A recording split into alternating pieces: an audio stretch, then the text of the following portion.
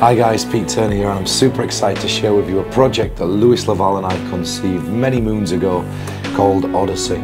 This is a deep dive into looking at everything surrounding Q&A. We have a series of guests that join us in a private workshop. Some of those guests have never performed mentalism before, and I could tell you by the time they left that room, they were raring to go out and perform their first Q&A act. Is without a doubt the greatest get out of jail free card in the entirety of mentalism. If you're going to take a chance on anything, that's the way to do it.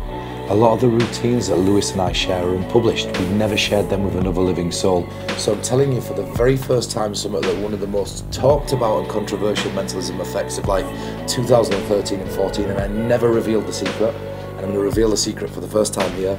And you'll be able to take those ideas and go out and absolutely destroy people. So I know I said I wouldn't ask you to tell us your question, and I'm still not going to, but I'm hoping that my impressions here that I've shared with you provide some insights and clarity into... Yeah, bang on.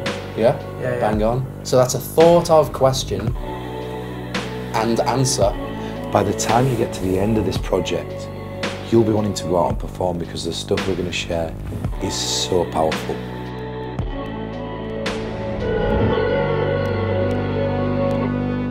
Whether you're strictly into magic, propped mentalism, propless mentalism, or you just like the idea of appearing to be psychic, we've got you covered.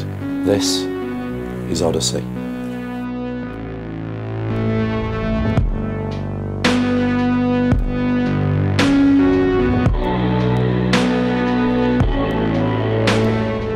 So That's sick. it's nice, isn't it? It's fucking great.